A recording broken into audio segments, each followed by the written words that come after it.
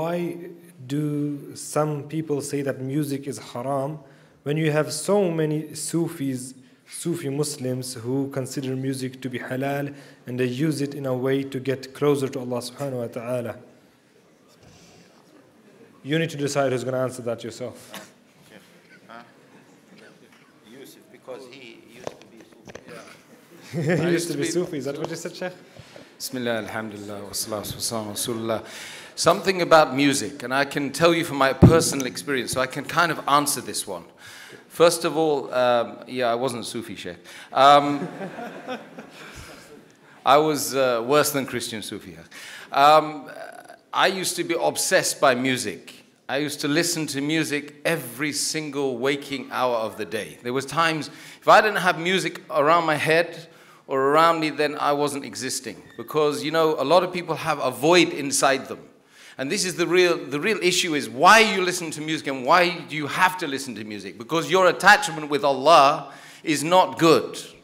Your attachment with the deen of Islam is not good. So what happened for 3 years as a Muslim, I was still listening to this music. You know, Tchaikovsky, Beethoven, Mozart, and all of the others, Shostakovich, some names you never even heard of probably. And then one day I was praying to Allah, and this riff of Beethoven. Yeah, no, I'm not going to tell you. Yes, this is when I was jahil. Anyway, it's kind of jahil. So anyway, I was listening to this music, and I was praying, and the prayer was not going right at all because I was listening, and the music was coming into my head. And then it happened over and over again, and I stopped my salah, I made wudu again, and the music kept coming into my head. So what I did, I got hold of all the music and I threw it out in the bin, and the music died in my heart, and Allah subhanahu wa ta'ala got stronger for me. And I'm telling you that from my own personal experience, you've got to get music, you've got to kick it out. It is the adhan of the shaitan. It is the calling of the shaitan. It's one of the ways the shaitan will put you off worshipping Allah and really establishing Islam in your lives, and Allahu alam. Just 1 second, I want to add to it really quickly, because this is going to be asked. You're going to ask about music, you're going to ask about movies. This is going to continue to be asked. You know, you got to look at it. This is a soul problem. This is a problem that there's a part of our heart and soul that can only be filled by worshiping Allah properly. And when you don't do that, you will have that gaping hole inside of you. So what do people do? They try to fill it with other things. Music, gambling, drugs, alcohol. I mean, it just destroys people because they're trying to fill something inside themselves, which Allah has told us can only be filled through His remembrance. The heart would only find rest through remembering Allah. Everything else will only further agitate it. So you have to keep doing it more and more and increasing. You know, and just to give you a synopsis, an analogy, if you think you can fill your heart with this music, with these movies, with these drugs, with these alcohols, with this fornication, then do me a favor. Go to the ocean out here, go to the beach, and start trying to fill the ocean with sand. Once you have filled the ocean with sand, your heart will find rest. But can I just say one thing? You know the term mortgage. Does anyone know where the term mortgage comes from? Mortgage. Death. It means how much death. You want death? Go and take a mortgage today. Sheikh Saeed has some comments.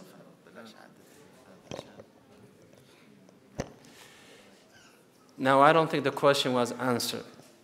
The question was, you know, it was explained, it was beautifully addressed, but Islamically was not Sharia point. Why is it haram? All the brothers, everything that they said is perfectly correct and is fine, and your heart would, I agree, could not agree anymore. But why is it haram? Sufis, they use it. Why is it haram? Very simple. Allah subhanahu wa ta'ala in the Quran said, وَمِنَ النَّاسِ مَنْ يَشْتَرِي لَهْوَ الْحَدِيثِ لِيُضِلَّ عَنْ سَبِيلِ اللَّهِ.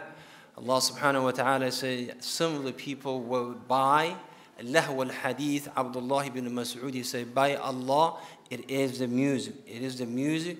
They buy these things so they can divert people from the right path. What the reason the revelation of the ayah was Al-Harith bin Nadr.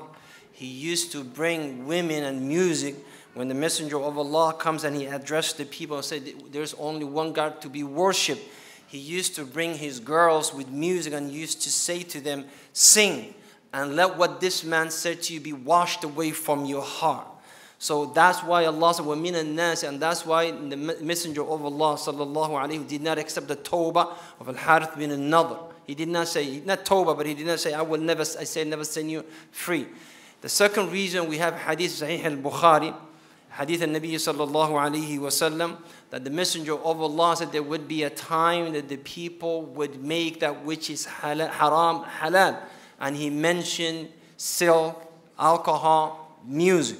So in the Quran is haram, in the Sunnah is haram. Abdullah ibn Abbas radiyallahu anhu used to say, Wallahi, music is sanduq al-barid al-zina. Music is the mailbox or the carrier of adultery. And one of these people singing, brothers and sisters, they don't tell you to be good to your parents. They don't tell you to be a person of a role model, of morals, but they tell you to do this to this girl, to touch this, to do that, F this, F that. That's what they tell you. So Quran saying is haram, Sunnah is saying haram.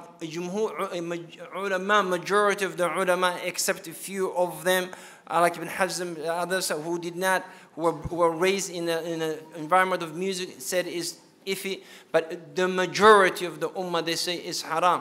And the other part of the question, why is we saying haram while the Sufis are using it to bring people closer to Allah?